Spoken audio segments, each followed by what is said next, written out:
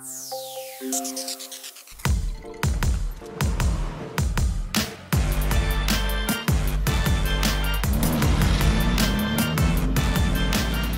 good to watch Formula E here on my home country, and it's going to be very fun racing in the evening today.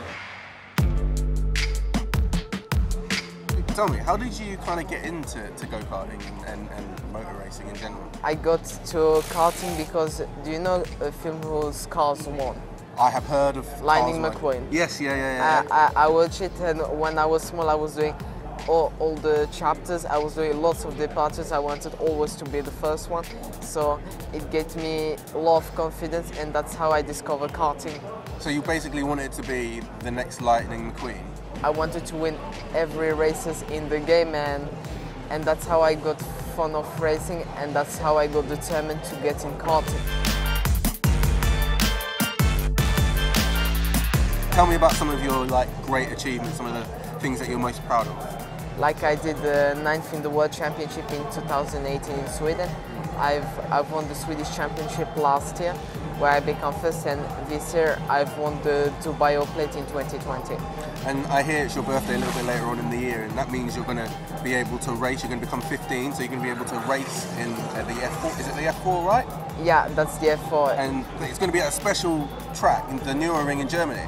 Yeah, it's a track of F1. It will be very exciting to race on it. Yeah. You've raced around the world. What are some of the difficulties or challenges that you faced as a young man from Africa trying to become a racing driver? The racing is a lot different in Europe than here because it's much more aggressive.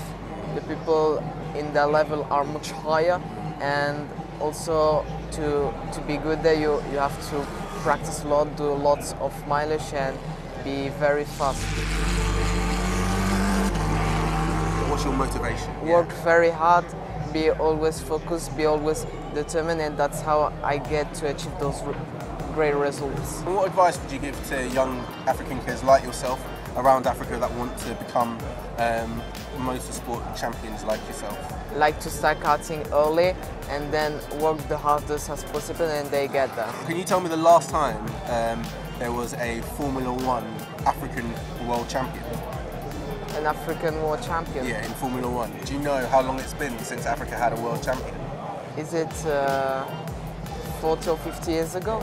You're good. It is 40 years since Africa last had a world champion. It was 41 years ago, actually. The question I want to ask is, do you think that you can maybe become the next African world champion?